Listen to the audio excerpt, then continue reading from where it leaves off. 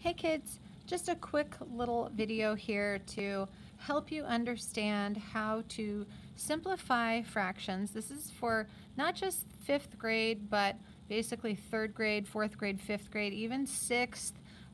If you need to be able to simplify fractions quickly and you're not that great with your calculating yet.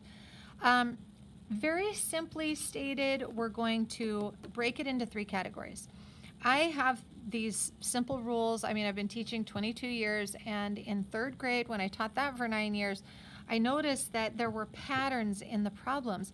And so I have, okay, rule 1, kids, look for what I call doubles. Basically, a double is going to be anything that has the number on top that is doubled on the bottom. One of these, 2 on the bottom. Not just with 1 and 2, but look here. If I have 1, 2, then 2 2s would be 4. 1, 3, but 2 3s are 6. 1, 4, but 2 4s are 8.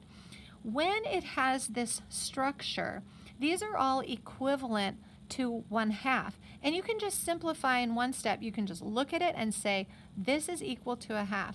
Because when one of these makes 2 of these on the bottom, mathematically, the top number is the divisor.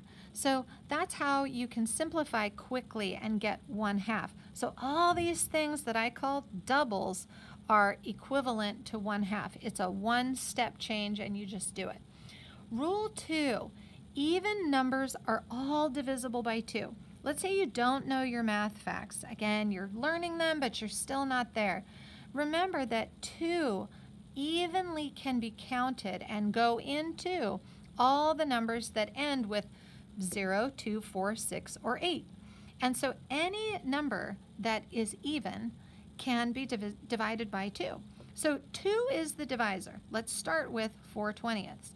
Okay, if I divide 4 by 2, I get 2. If I divide 20 by 2, I get 10. Now this is a situation where 2 and 10 are still even, so you can keep going. If you take this 2 and you divide by 2, and take the 10 and divide by 2, 2 divided by 2 is 1, and 10 divided by 2 is 5. This is the simplest form of what we started with. Now, once you get to the lowest form, typically it'll have like a 1 on the top, or they'll be like 1 digit apart, and that's how you can tell like that's a good place to stop. But sometimes you'll have really big numbers and you go, well gosh, I don't really know any factors that would go into these, and because I'm still only in the primary grades. And so if I have something like 34/58, what you really want to look for are the last digits. 4 and 8 are both even. So just start simplifying by dividing by 2, and who knows, maybe you'll get a lower number that you can see a factor and divide with. Now that'll come in rule 3. So dividing 34 by 2, you get 17. 58 by 2, you get 29. You have these weird prime numbers, and you know that's the simplest form. So sometimes you can simplify in one step. So the patterns go in the early grades. You'll look for these things called doubles. They're all equal to 1/2. Look for fractions where the numbers are even, and then just start dividing by 2. The sooner you learn your math facts, the sooner you're going to get to rule 3, which applies to everything. You need to find a common divisor. Finding a common divisor means knowing your facts and what would be the greatest number that would evenly divide into both. Let's take that 4/20 again.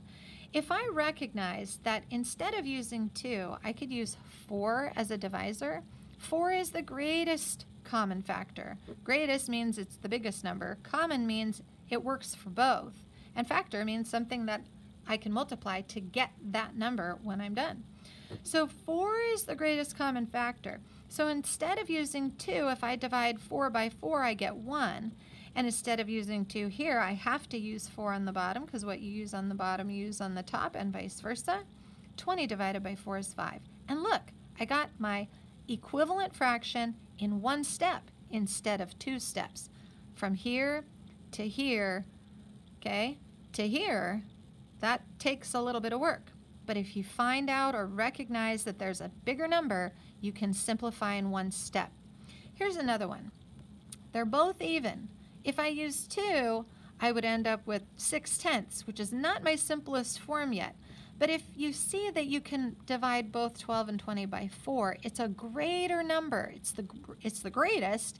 It's a greater number than 2. And so you want to find the greatest number right off the bat. If you do it right from the beginning, you can simplify in one step.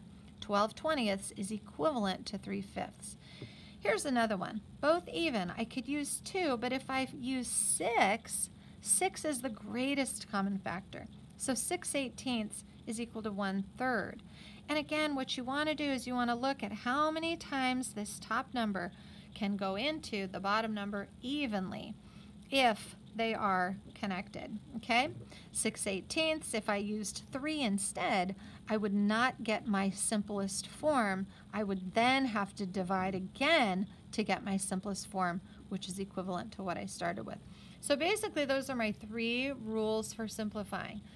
To really make it easy for the young kids, rule 1, look for those doubles. If it's doubled from the top to the bottom, it's equal to half.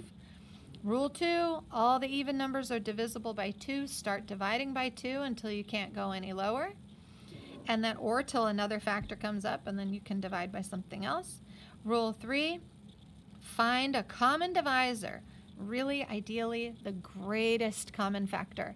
And if you can do that, you can divide in one step and simplify in just one step. So I hope this is helpful, just kind of a bonus video, very important. We're doing a lot of simplifying now. So click subscribe, come back again for all the Eureka Math videos and some other fun stuff that we're doing. But I hope this is helpful. We'll see you on the next one. Bye for now.